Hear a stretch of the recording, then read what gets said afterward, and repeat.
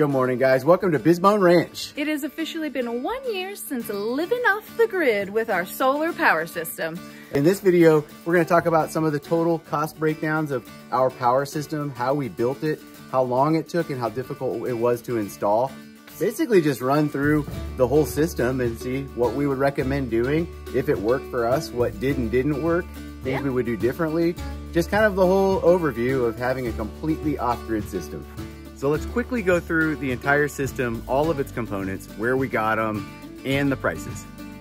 We got these panels for $20 each from Santan Solar. It's a company that liquidates solar panels that were like on people's roofs or on businesses.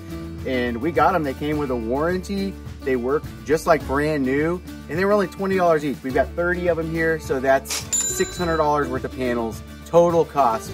And we had to go pick them up and bring them here ourselves.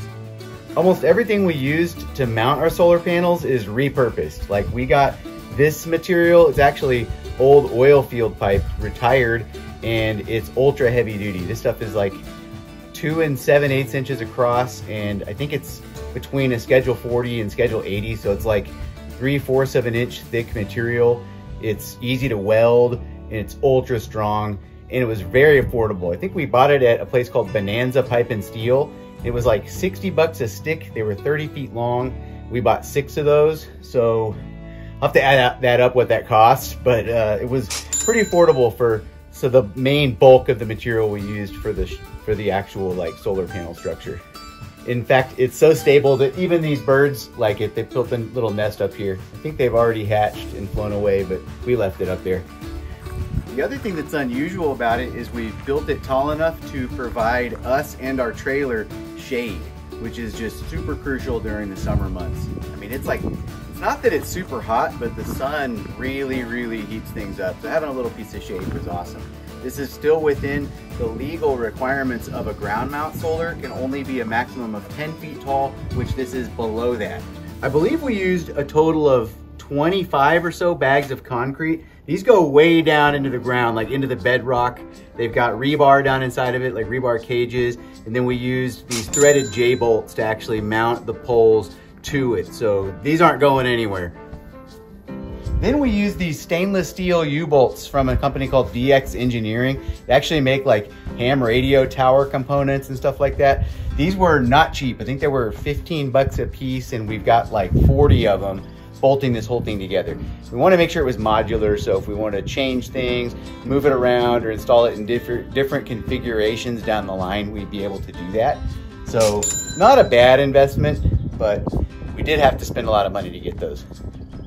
We ended up getting like a super good deal on these kind of pre-owned Unistrut sticks. These are 10-foot galvanized Unistruts. They make hardware where you can like toggle solar panels to bolt directly onto these. And I think we paid $10 a stick for them, and there's 20 pieces in this entire array. We ended up adding these tension cable cross braces before we put all the weight of the panels on top. This just stiffens everything up, uses these swage fittings. These things here, they're swaged on, what we learned the word is. It's got these turnbuckles so we can keep tension on it. That just makes sure everything is rigid, it doesn't sway in the wind, it doesn't move. I think that this total cost was like 150 bucks for everything to install these. To wire the panels up, I bought 200 feet of 12 gauge PV wire from Amazon. I believe it was $100 for the entire collection of wire. We got one red and one black.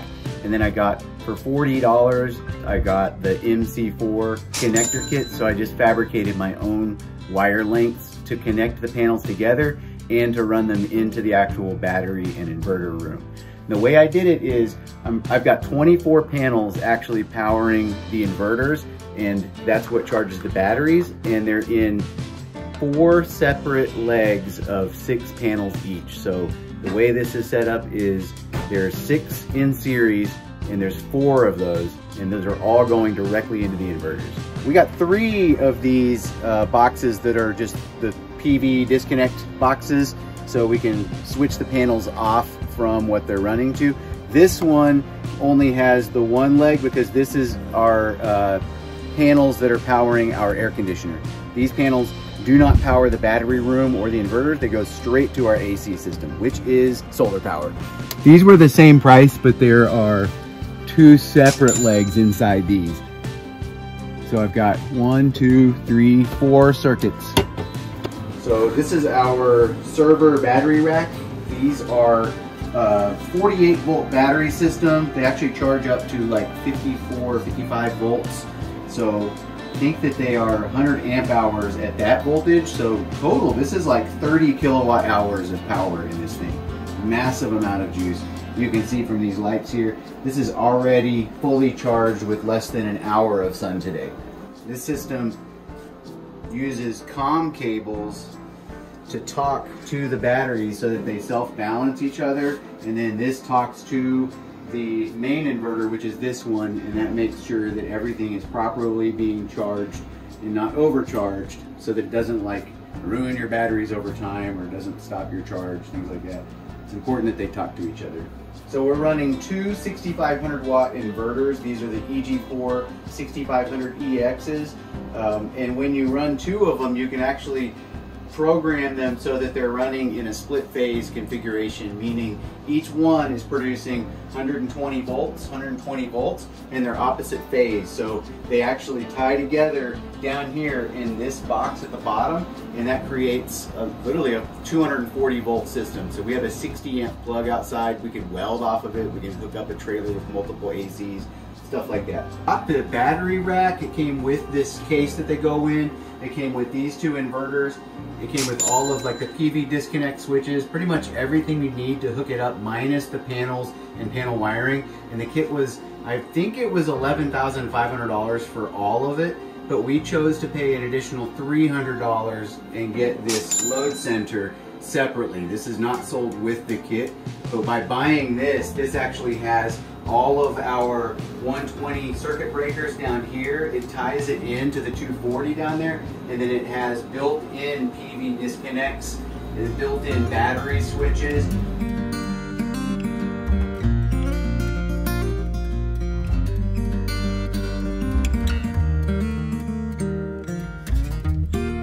Well, I think the last thing that we haven't talked about in our whole system is this AC unit that we also got from Signature Solar. This is the EG4 12,000 BTU mini split, and this is powered by solar panels most of the time. We also have it plugged into our battery system so that at night it can still work if we need it to. But this thing has been an absolute game changer. It's out of everything we use, I think we use this the most on the ranch. To put it into perspective, I'm looking at the app that kind of goes over our energy usage with it. We have put 900,000 watt hours of power through this AC. And of that, I think 700,000 of that is free power from the sun, like directly panels to the AC running it. So it's ice cold in here. We got it set at 75. These lights mean that it's running on the solar right here. So we don't even have this running off of our batteries right now. We use it for heat in the winter. I think this is actually the very first thing that we installed for the power system was just this and some panels. That way we were able to keep it cool while we were installing the rest of the stuff to get the rest of the power. But man, what a game changer. It's just awesome. Almost a megawatt of power has gone through this thing. I don't even know how much that saved us, but I love it. This is my favorite thing ever made.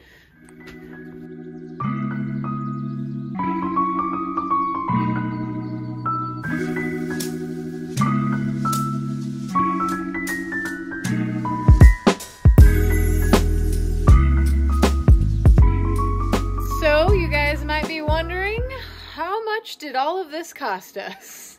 Drum roll? $15,902. Yeehaw! That's not that expensive, right? I mean, it is a lot up front, but you know, you gotta pay for freedom, I guess. Yeah. So yeah, we will never have electricity bill ever again, and it feels real darn nice. I will say that.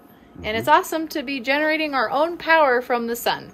So what is different about our lives using a system like where we make our own power? Well, the no bills is a great thing. I would say we have to pay attention to the weather a lot more. We get, over 300 days a year, we do get a lot of sun, but sometimes we do have cloudy days. Like today, it was cloudy almost all day today. We were still generating power, but not as much as we normally do. But yeah, I would say if there's 3 consecutive cloudy days, we might need to be a little mindful and cautious of what we're using electricity-wise. So far, hasn't been a problem out here with all the sunshine. No, we haven't had any problems yet. And the last thing is, how long did it take to build? Well, the actual solar panel structure took us 2 entire months. Yes, unfortunately. We thought it was going to be 2 weeks, and that was far from it. Nothing works like that. But the actual battery and inverter install we had going in like a day. Everything went smooth. Yeah, it was all plug and play, real easy and straightforward.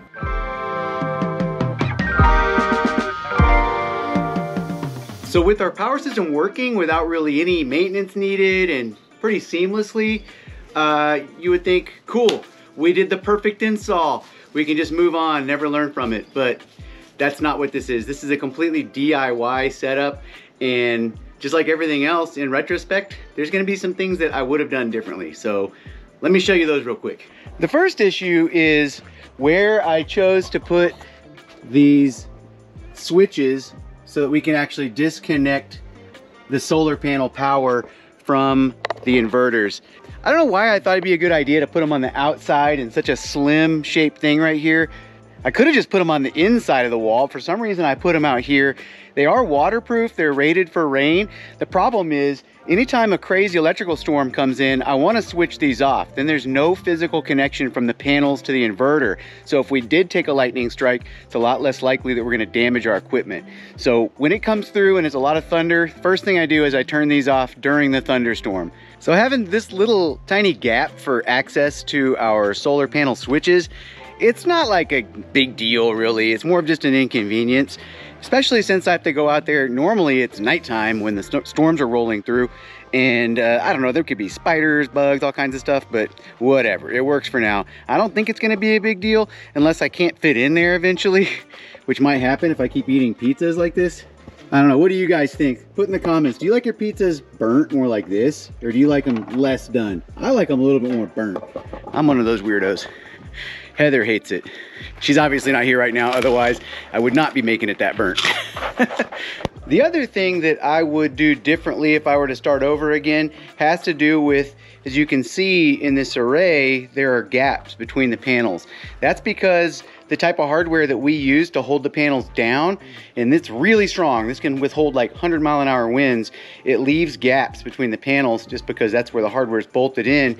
And the thing about it is, it's like a wasted opportunity for rain catchment. Where we live in Cochise County, Arizona, it's completely legal, and it's actually recommended for people to catch rainwater. That way we could funnel it back into our cistern, use it for all kinds of things, showers, doing dishes, stuff like that. And we're just not catching any of it. All it's doing is just running through it. So it gives us plenty of shade. It's a nice like block from the sun, which is enjoyable. But on a rainy day, we can't just hang out underneath this awning thing because it does get water through it. So I don't know, maybe I would come up with a different way to either hold the panels down or to fill these gaps. It's not like a big deal, but I see it as a missed opportunity. If I could redesign it, I'd come up with a way to maybe catch the water in a gutter system that falls through there or something like that. The last thing that we would have done differently has to do with the fact that our battery room and inverter room, it's just too well sealed and too well insulated, meaning that it does get hot in there in the summer. It stays warm in the winter, but in the summer you don't want it to get that hot.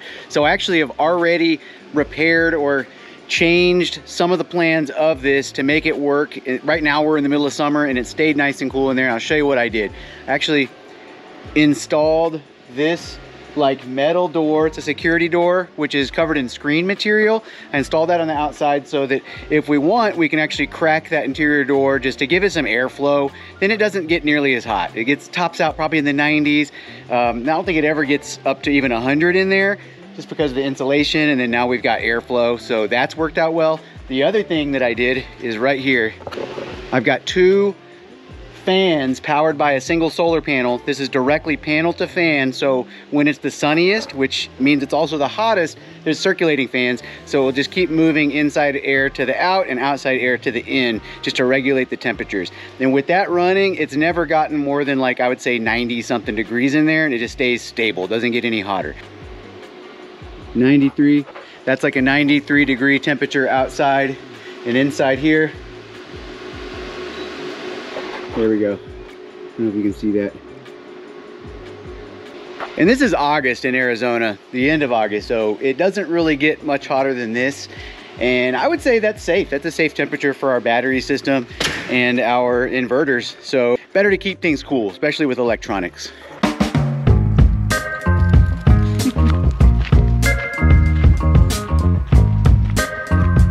It's so nice outside. We just thought we'd take you guys on our daily dog walk while we finish up the video. And the one thing we have not talked about yet about our solar off-grid system is why we went with Signature Solar as the supplier for our equipment.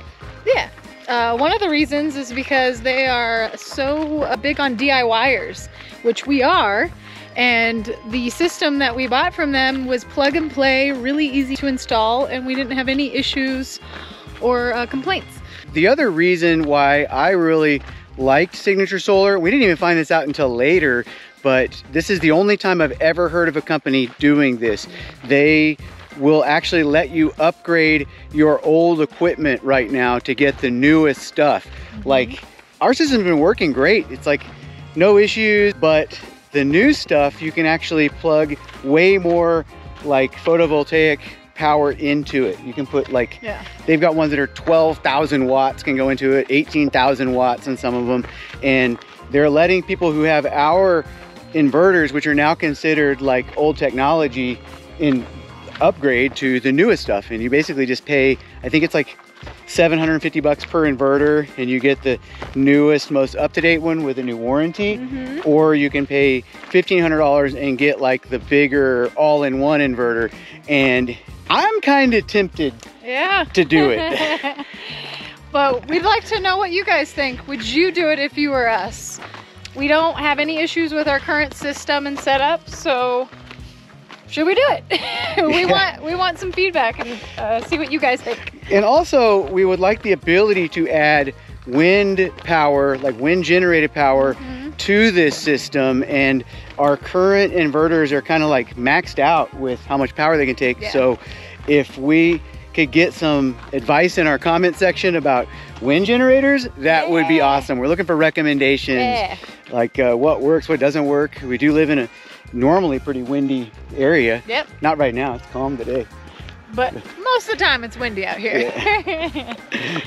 So tell us what you guys think. And also, I wanted to say that we in no way work for or are being paid by Signature Solar. We actually paid full price for all of our gear. They liked one of our other videos that we did showing the install of the EG4 inverters and battery system. And so they gave us an affiliate link, and we're going to put that in the description box of this video.